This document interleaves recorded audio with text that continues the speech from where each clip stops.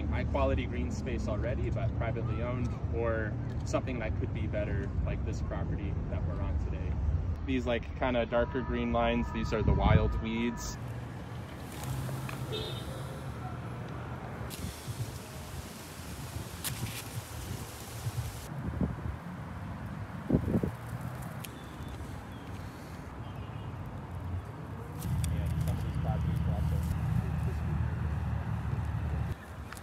Even when we live Flat rubble. It's actually a great time because I think it's going to mean they're paying. The riprap is what. So you can compare and contrast that sumac that Jeff is looking at with the Atlantis. I'm not sure if anything's actually coming through right now. But yeah. Mussels, oysters, quahogs. Look under rocks, see what hermit crabs. brown-lipped snail. No males.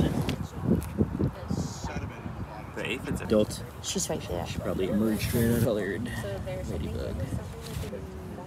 What's the other one? Boy, is that beautiful. Isn't that great? But I think this is headed in the right direction as far as helping salt marshes deal with unforeseen impacts from climate change. I think urban salt marshes have so many other stressors to worry about too. We have nutrients that may be at play in the Chelsea Creek. Some salt marshes get burnt out by nutrients.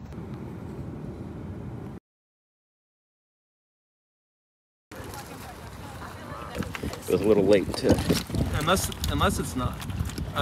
bolting on out. Oh, they've had a horseshoe crab. See the other side? Oh, Beautiful. wow. That's so cool.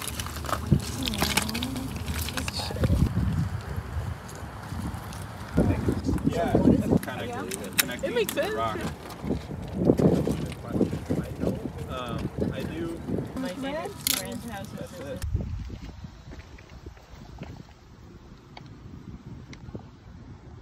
That's a really thick one.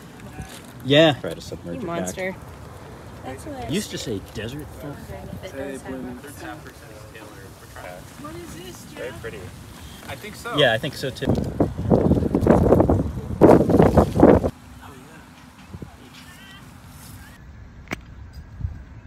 They're not gonna eat. Good native plant. They definitely compete for some resources. Too competitive in a.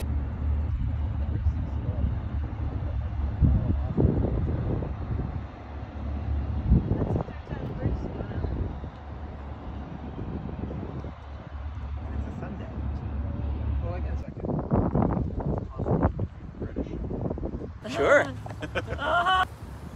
3, 2.